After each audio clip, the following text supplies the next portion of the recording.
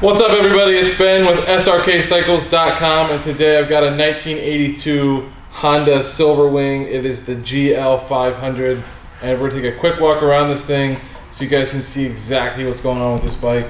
Let's just get to it.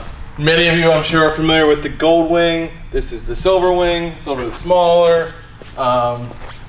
When they started doing the baggers on the Goldwings is about when they started doing the Silverwings. But I will admit that if you're watching this video, you probably know more about this bike than I do. So forgive anything that I say that is incorrect. I'm going to try to just stick to facts that I know, like this tire is in good shape, going to pass inspection, a lot of miles left on that. This is, if you're watching this video, you're probably interested in this bike, and I just want you to see exactly what kind of shape it is. There you have the exhaust. You got these reflectors down here, your turn signals, and your tail light. You know, in here is the license plate mount. This is an interesting motorcycle. I mean, I've been around motorcycles most of my life, and I didn't even know about this one until a little bit more recently. There's the Honda badge on a little tiny trunk. Unhook that and see what's going on in there. It's like, I would say that's like big enough for like a helmet. About it. So there's that.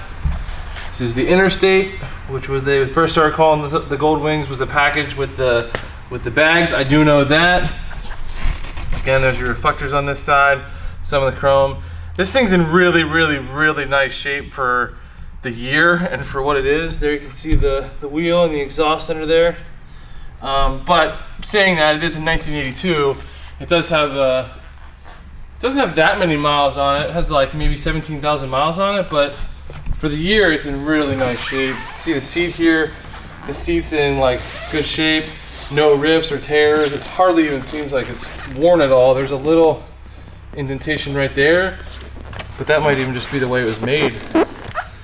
So there's that. There's your side panel. Again, I'm pretty sure these are how it holds the bags on. They almost look like the old school, like the seatbelt release. Helps keep the bags on there.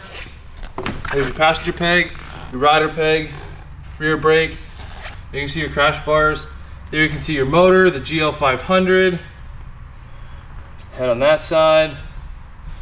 Got some switches there for some lights. There's the side of your tank.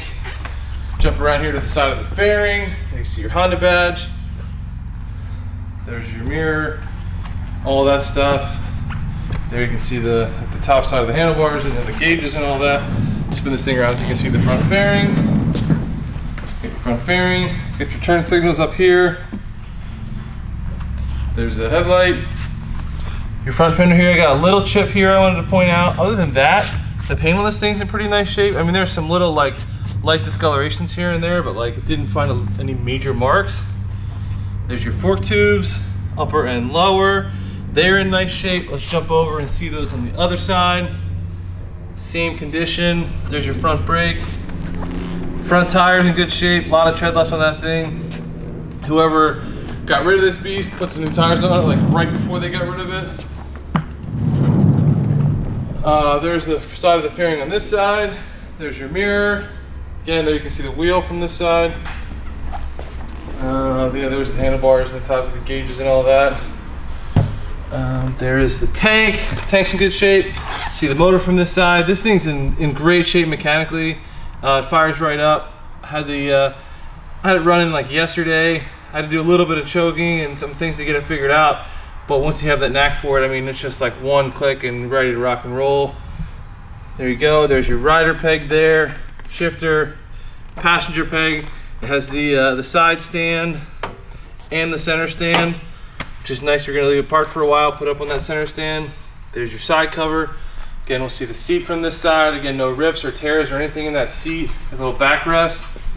There's the side bag.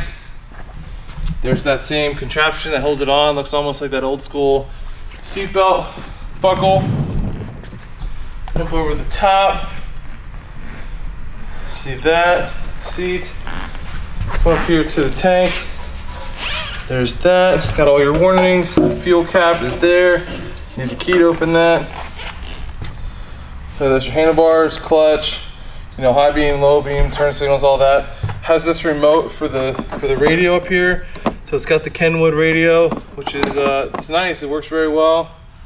Here's your throttle. your throttle lock, kill switch, start switch, I guess I should say. There's your gauges. I do like the analog gauges. 17,506 miles. Sorry, I think I might have said 17,000 earlier, a little bit more than that. This is your choke here. Turn it on. One fraction of customers using over 50 gigs per month may have reduced speeds. If you cancel balances due, well-qualified customers. There's the radio, which I had off earlier. Someone wants to turn back on. Sorry about that. So there you can see. That. Oh, I just had it open. There you go. There's that. Speakers here. Here. Kill switch off. I'll give it just a little bit of choke.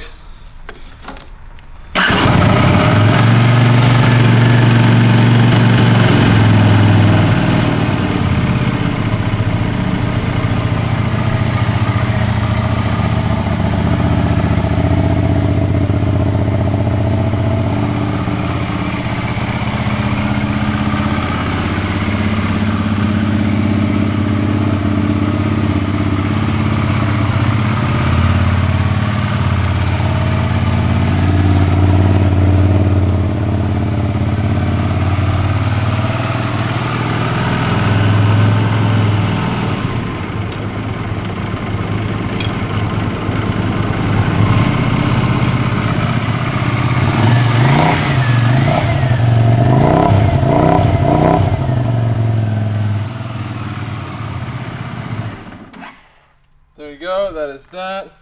Let's make sure that the turn signals work. Oh, good thing we checked. So no signal on this side, in the front. I got no signal on, oh, there we go. There it is in the rear. Let's see. Oh, it came on in the front. There you go, not sure why I did that. Let's jump over to the other side. There's your front signal there, and your rear signal there. Alright guys, like I said, anyone who's watching this video probably knows more about this bike than I do. I'm willing to admit that. I'm not the expert in 1982 Honda Silverwings, but this is one, the GL500. If you're interested in this bike, I'm sure it will be priced to sell. Thank you so much for watching, and I will catch you guys later.